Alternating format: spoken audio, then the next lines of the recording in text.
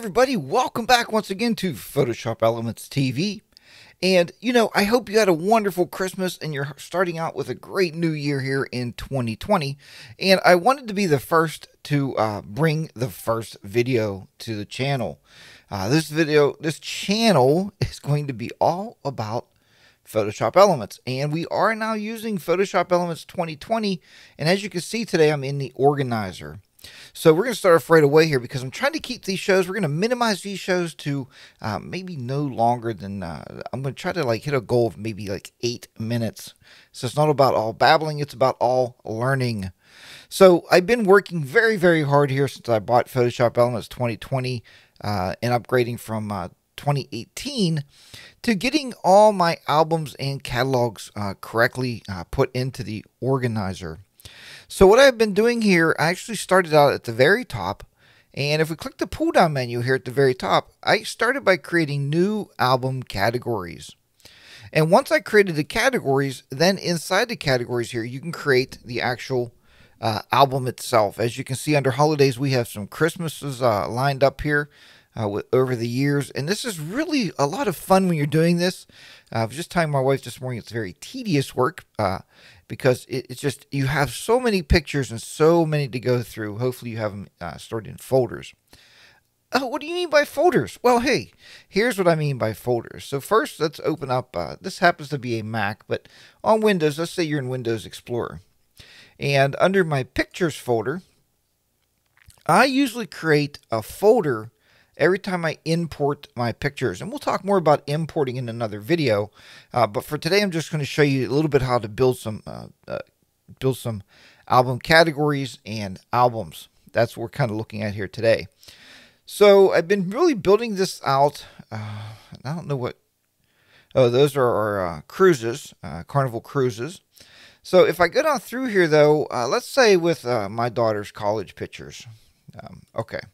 So I want to get these imported into an album.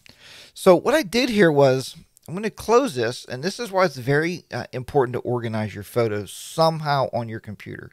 Very, very important. So let's go ahead and we're going to close this out.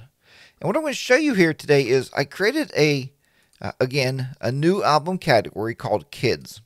So everything about our kids are going to go in here. And you can see I have trips here. We have cruises. We have day trips, just if you jump in the car and you go to the mountains to see the leaves changing, to take some new pictures. We have motorcycle trips. These are vacations we've taken on a motorcycle and just straight up vacations. But I did create one called Kids. And what I put in there is everything I can think of the kids. So let's go ahead and click on Get Photos and Videos. This is the first thing we're doing when we're organizing your pictures. So we're going to grab these from files and folders. That's where they're sitting at. They're sitting in a folder on my computer. And we're going to talk about that here. Let's see. We're going to bring this up. Okay, let's bring this up. And now let's go back through there and look at that. We're looking for, it said, I believe, what was it here? Excuse me, Daenerys College.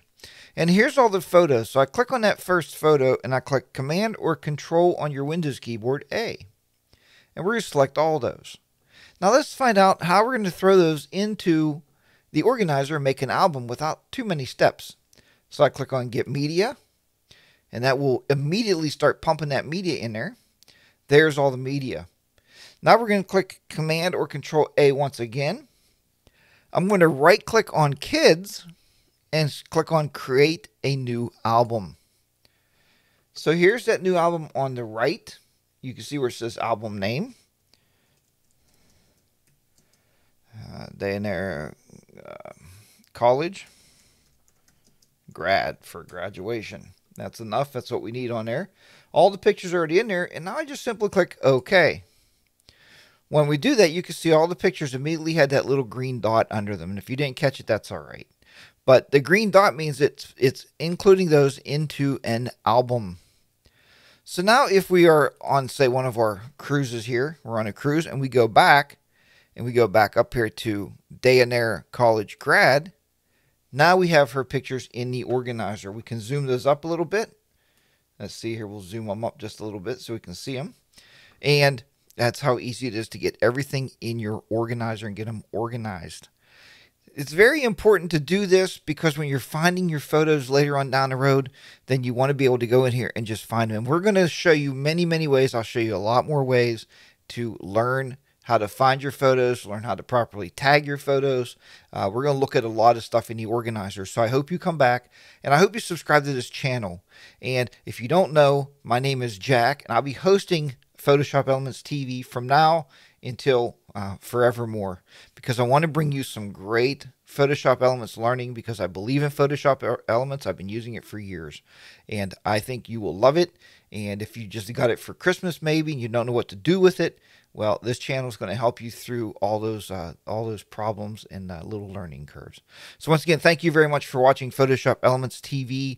My name is Jack, and this was the importing into the organizer and building categories and albums. And I will see you back here on the next video. Thanks, everybody.